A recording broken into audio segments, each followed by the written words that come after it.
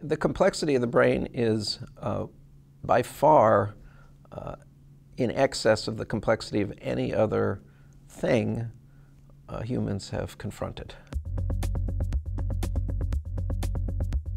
My laboratory is focused on one particular area of neuroscience. We call this field Connectomics.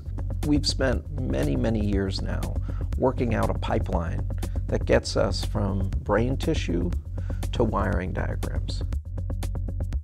We'll be taking possession of a brand new microscope that's being made by Carl Zeiss. So they built a 61 beam machine. So it's the equivalent of having 61 of our current type electron microscopes. One wants to get the resolution of every single synapse on every single cell, but you want to see it for every single cell at the same time, and that's the big challenge. We are really excited to see it now down in the basement, and I just can't wait to start getting images. I hope that's very soon.